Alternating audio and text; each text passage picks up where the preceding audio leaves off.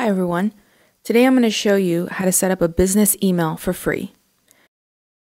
Maybe you've just started a business, or maybe you're an established small business still using your @Gmail or @Hotmail email. Today we're going to upgrade your business. In order to get started, you will need to own the business website, otherwise known as the domain name. If you don't own a domain name, you can get one at GoDaddy.com. If it's your first time buying a website, I've linked a walkthrough video here. All right, let's get started. We're going to go to zoho.com/mail. Select business email and click sign up for free. You'll be redirected to a list of plans to purchase, but instead we're going to scroll down until you see the Forever Free plan. This plan will give you everything you need to get started with a professional looking email for your business. On the next page, enter your name, a current email or phone number, and create a password. Agree to the terms and sign up. Verify your email or phone number by getting the one-time passcode.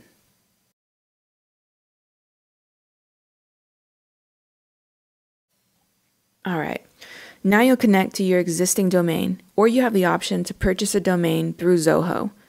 I recommend checking out GoDaddy.com before buying here through Zoho because GoDaddy offers most domain names for just 99 cents, so definitely check that out. For this video, we're going to connect using an existing domain. Select Add Now. Enter your domain name, for example, organizedotter.com.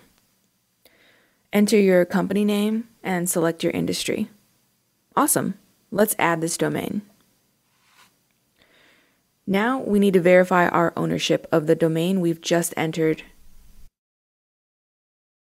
This means we're going to connect to the domain name service, also known as a DNS, which might be the place you bought your domain from, like GoDaddy.com. Select Login to My DNS. You'll enter your username and password for GoDaddy.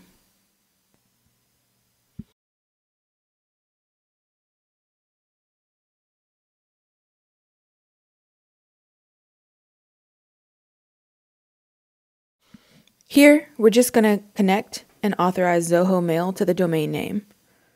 All right, congrats. We've verified ownership and can get to the fun part. Now, let's decide what username to use for your new email. You can use your first name @yourdomain.com or your first initial and then your last name @yourdomain.com.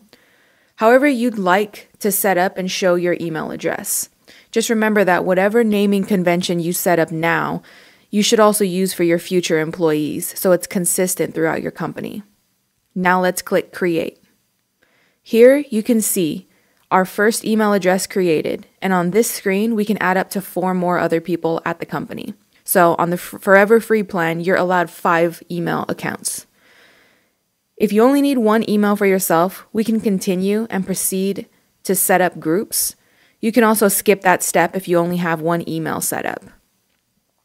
But if you'd like to add more users, then we can add more email addresses by entering the name and the username we'd like them to use. That's going to be their email address, so make sure it's formatted like the others. Set up a password for them, and you can select this box here that says Force User to Change Password on First Login. That way, it's their own personal private password moving forward. So we're done. Let's click Add. Now we can see the test email added. So you can do a few different things with each email address by clicking the 3 dots on the right.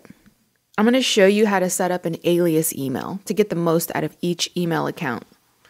You might want to use an alias email if you're the only person at your business and you want to have different display emails like returns@yourdomain.com or help@yourdomain.com. These email names are just an alias for your main personal business inbox, and all the emails will go to one place. It's a nice way to keep topics organized, and you won't have to use your personal business email everywhere. Let me show you what I mean. We're going to add support@organizedotter.com. You can also change the display name to match the email alias. So if you're using returns@organizedotter.com, you can change the display name to simply returns. This will be the name that people see when they open the email. Once you've added the aliases that you want to use, you can see them all displayed here. If you later decide you don't need to use these aliases, you can delete each one of them.